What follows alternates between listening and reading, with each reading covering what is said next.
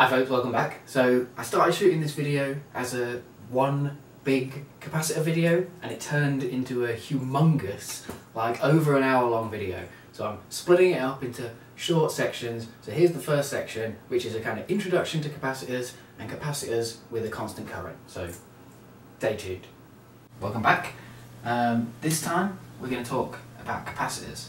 I'm going to try and do this whole video with little to no maths, and any maths that I do, I will explain in like plain English, so that people who've not studied any maths can understand. Because I think that's one of the big problems with things like capacitors.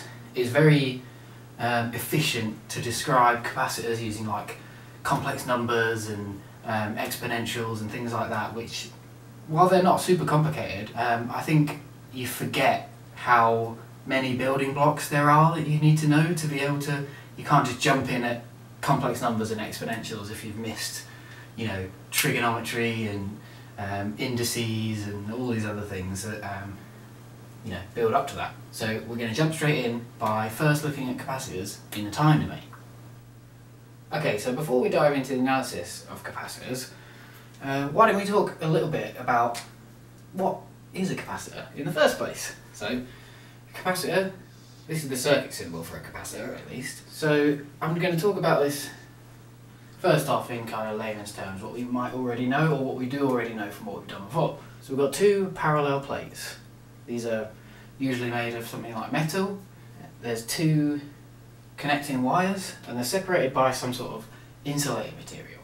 What we do is we apply voltage across the capacitor and this puts charge on these plates. Now, as with everything in the world, there is some complex physics that describes all of the movement of this charge and, you know, the electric fields between the two plates. We are not going to get into any of that today, but what we are going to talk about is why is this special? What we're doing here is we're storing charge on these plates, and we call charge Q. And we say that if we've got charge stored on a capacitor, that charge is equal to the voltage that we've applied to the capacitor, and that those two are related by some factor we call the capacitance of a capacitor. That's what the capacitance means. It's basically saying for any given voltage, how much charge can we fit on these plates. So the capacitance is a function of like the size and the shape and the material and the distance of the gap. Why is this important? Because the storing of charge gives capacitors memory. So why capacitors are so useful is that they can remember things that have happened in the past, which most circuit elements can't do. Resistors, you can only measure what is going on a resistor, across a resistor, at that moment. It can't tell you what the charge was a second ago, 2 seconds ago. Whereas, because of this ability to store charge, capacitors can do that. And that's what makes them so useful for things like oscillators, where you can use capacitors to set timings. So you can say after so much charge has been accumulated, then your voltage will be a known voltage because you know the capacitance, right? This is really useful and we've used this already. Had oscillator circuit, and that relied on the fact that charge would build up on this capacitor and that it would get to a known level in a known amount of time. So why don't we move on now that we know very basically what a capacitor is, why don't we go and look at how does a capacitor charge up. What we're going to look at here is what happens when you apply a constant current to a capacitor. So this little symbol here, I don't think we've seen this before. This is a constant current source. You don't usually see them that much, but we're using one right now. That's what this symbol, little circle with an arrow in it, constant current source, and it means you've got a conventional current flowing this way. So what happens to our capacitor? Well, if we look at our little equation up here, it doesn't really look like it's helping us out very much. We've got charge here, and we've got voltage here, but we've got a current source here. So we've not got charge or voltage. Have we? Well, we actually have. Because when charge moves, we call it current. That's what current is. Current is the rate of flow of charge.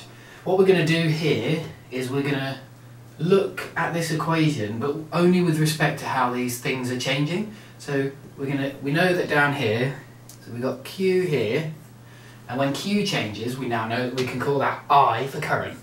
And then we know that equals C doesn't change for a given capacitor. So the next thing we've got is this V. Now, is there some way that we can represent how the voltage is changing with time? So when I say with respect to time, that just means as time is changing, Q is also changing. There's a little shorthand for when we're talking about how something is changing, and we say it's dV, and the D just stands for delta, which is just commonly used for a small change in V. So we're saying for a small change in V over a small change in time, that is equal to the current. So without going into the maths of it, because I promised you I wouldn't, and I'm not going to, you can look at this two ways. Either the current is going to tell us how the voltage is changing with time. So if there's lots of current, this voltage changing thingy is going to be very high, which means the voltage is going to change very quickly. If there's not much current, the voltage is going to change very slowly. And vice versa, if the voltage is changing very quickly, then that's going to mean there's lots of current flowing through the capacitor. And conversely, when the voltage isn't changing very quickly, there's going to be not very much current flowing through a capacitor. So capacitors are one of these things where you're really thinking about, when you're analysing what a capacitor is doing, you're thinking about the voltage across the capacitor and the current through the capacitor. You have to look at the capacitor with how it is changing. You can't really look at it like a resistor where you look at it in one instance of time. But we're more interested in how the voltage across a capacitor is changing. We can now say that, right, so there's going to be some relationship between the amount of current and how quickly the voltage changes across this capacitor. What that is going to be is, for a constant current, for every moment in time, this current is always the same. So let's just say this current is 1 amp. So for every point in time on this graph, this is time, this current is equal to 1. So I'll just put that on here as a straight line. So let's just say that that's 1 as well, just to keep all the numbers nice and straightforward. The rate that the voltage changes per time period is also going to be 1. And again, what does that mean in like plain English? Well, that just means that, okay, while there's a 1 amp of current, for every little fraction of time, we won't split time up that much, we'll split time up into 3 seconds, that for every one of these periods, the voltage is going to change by 1 volt. So for every 1 second, so the change in time is 1 second, the change in voltage is going to be 1 as well, to make these two things equal. If we start from 0, that means we're going to go across 1 and up 1, and then we're going to go across another one, and then we're going to go up another one. And then we're going to go across another one again, and then we're going to go up another one. And so now, after 3 seconds, we charged up the capacitor to 3 volts. Okay, so that's kind of interesting. The takeaway from this, a constant current applied to a capacitor will give you a straight line. That's kind of cool. We call this a ramp.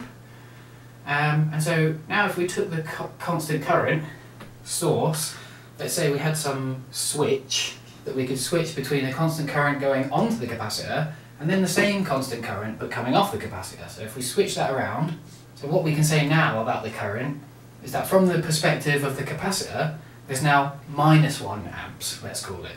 So by convention, we always say current is flowing like this and the voltage drop is like this. And so if the current is actually flowing this way, then we just say that it's a negative current flowing this way. That might seem kind of a confusing thing to do, but it's just to keep everything squared up and make sure all the maths works out, you know. So let's look, remember, the current is proportional to how the voltage changes. So if we've set the current to -1, then now our time is going to be still 1. We can't have minus time, right? Time goes in one direction, unfortunately. To make these two sides equal, so if this is -1, we want this to be -1 as well. So this has to be -1. Ah, okay.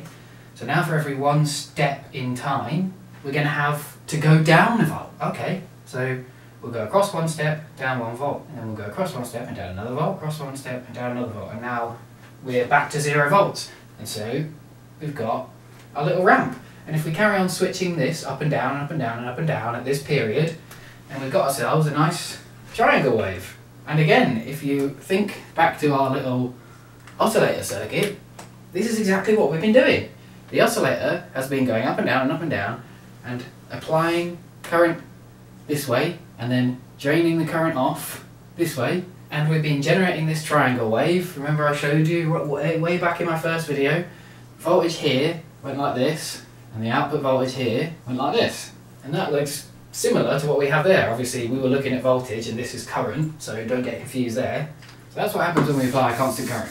So that's it for that section. Come back next time where I talk about how that little op-amp circuit that I was just talking about is actually a constant voltage charging and how that all works. Thanks for watching. Make sure you like, share, subscribe, do all that stuff. Ring the bell. Find me on social media on Facebook, Twitter, Instagram. Watch more of my videos. Here's some over here. And I'll see you all next time. Take care.